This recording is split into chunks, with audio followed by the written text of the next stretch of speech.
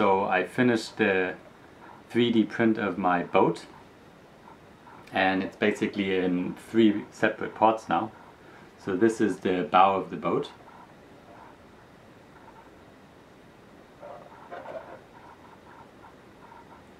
And as you can see here, it actually turned out quite nicely.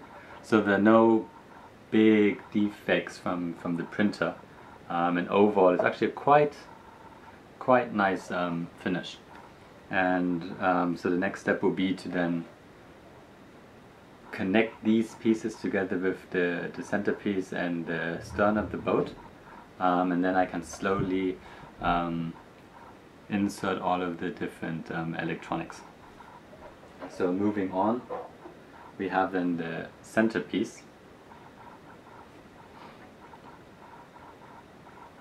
which looks like this.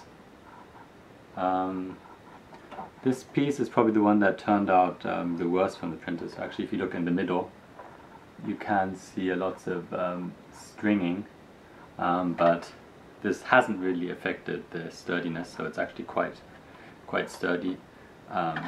So I'm assuming that when waves hit, it's not going to be any problem. And here again we have then the 2 contact plates, and then here we can then connect the different pieces, and then it's going to be really sturdy. And then here is also basically probably going to be the compartment for the battery. And then finally we have the stern of the boat, which looks like this. Here you can see the outlet of the thruster, so later on we will have then the propeller in there. Here is the inlet, where then all of the water will be sucked in.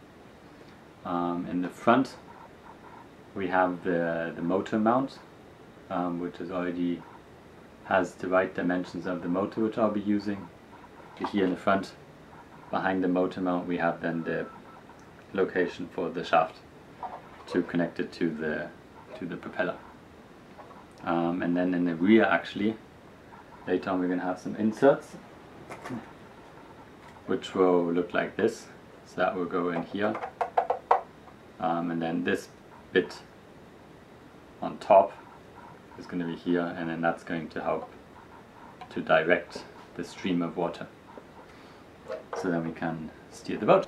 And then afterwards, once these are connected, I want to insert this shaft with the propeller, the motor. This is a 2550 kV, no idea if that's the right one.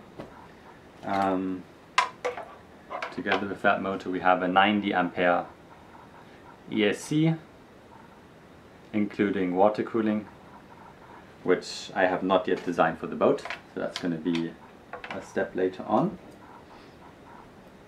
We have a servo motor which is waterproof, and this servo motor will then be fitted inside here.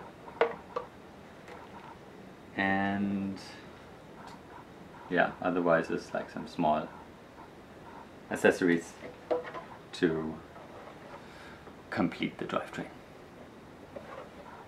And let's get started.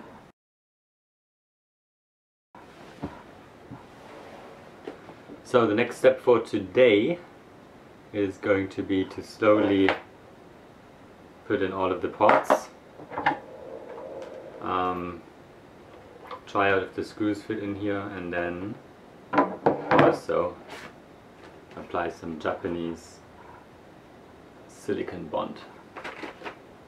So yeah, let's get started and hope it all turns out nicely.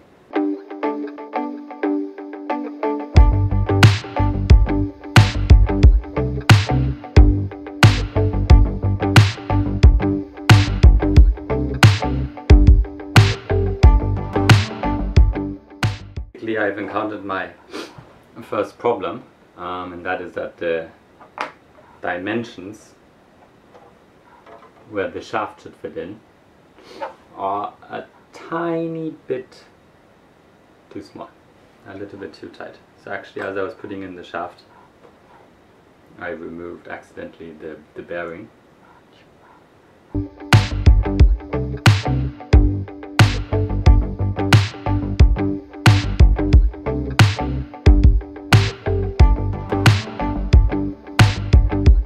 And we have touchdown! So just let me switch you to my camera on my phone, and then we can see what has happened.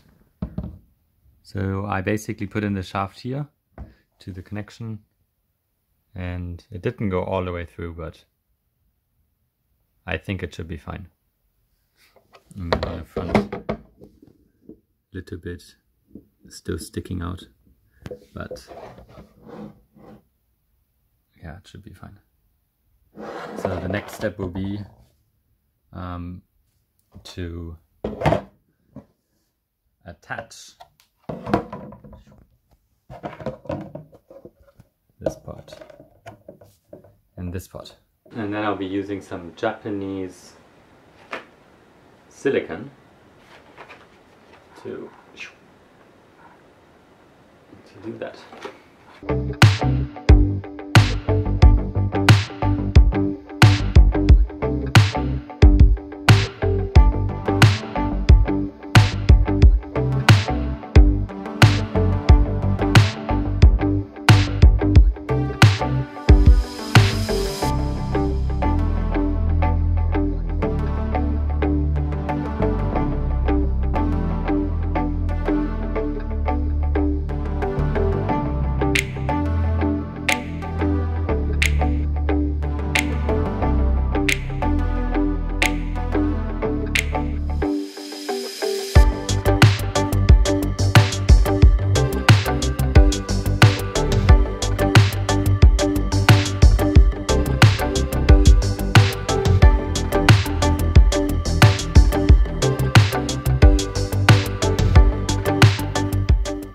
So the final build is complete, and this is how the base of the boat looks like. And actually, I think it turned out really well. So if you look at it here from the side, I still have to get rid of the excess silicone, but that should be no problem. And then down here. So quite nice build. Inside I have the screws to make sure that these parts don't separate, as there is no bond really for PETG. And the next test will be to look if it's watertight. And yeah, let's hope everything works out.